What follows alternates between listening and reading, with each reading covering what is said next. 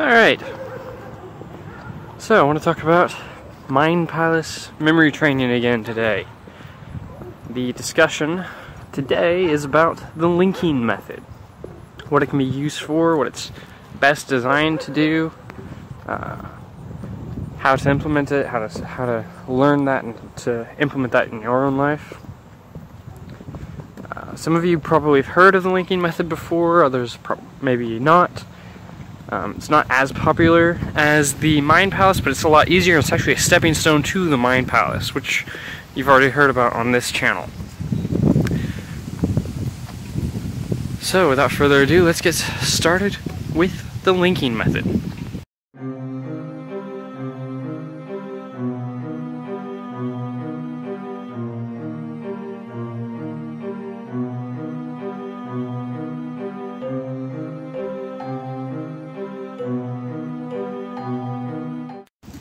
Essentially, when you boil it down, the linking method is a way of memorizing lists by breaking the list down into each of its key items and then linking those items together, hence the name linking method.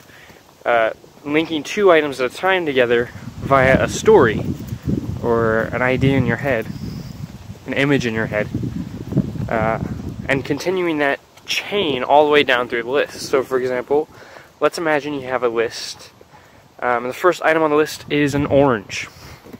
You get oranges from the store. And the second item is a battery.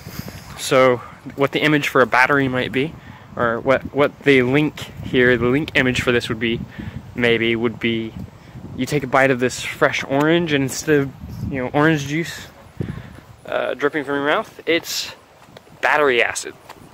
Drips out of your mouth, stains everything, makes you sick. So that is your link for oranges and your link for batteries, and that's the first two items of your list memorized. Now let's imagine the third item in the list is a t-shirt. Well, now you have to link a t-shirt to the last item in the list, which is batteries. So maybe you're getting ready to go somewhere, you're trying to dress nicely, but your shirt doesn't do you any good unless you plug it in and charge it first. So you imagine plugging your shirt into the wall charger. Keep making these stories ridiculous.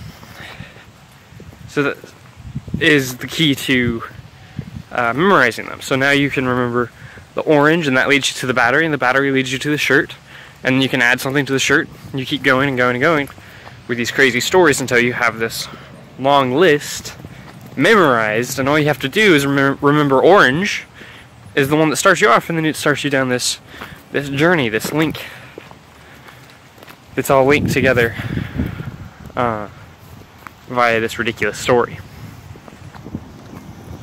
And that's how the linking method works. The more senses, the more sensory information you can tie to an image, the easier it is to remember it.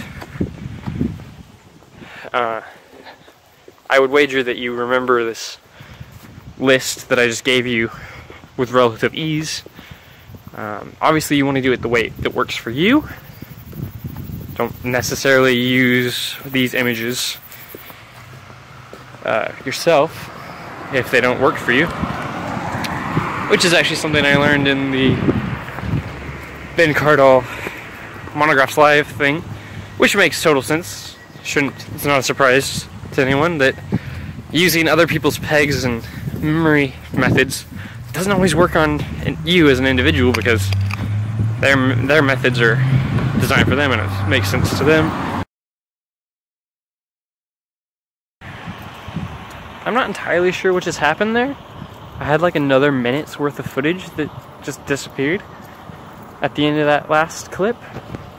I'm not entirely sure where it went. Just kind of got corrupted or something, I don't know.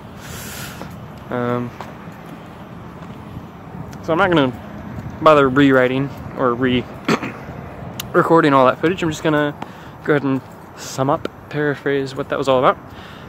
I'm going to challenge you now with the skills that I just taught you about the linking method, and see if you can memorize all of the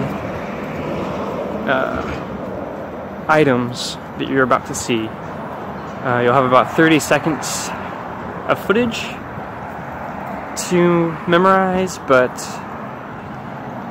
feel free to pause it if you need time to memorize any more of it. If you need more time. Just use the linking method, whatever works for you, to memorize what I just listed.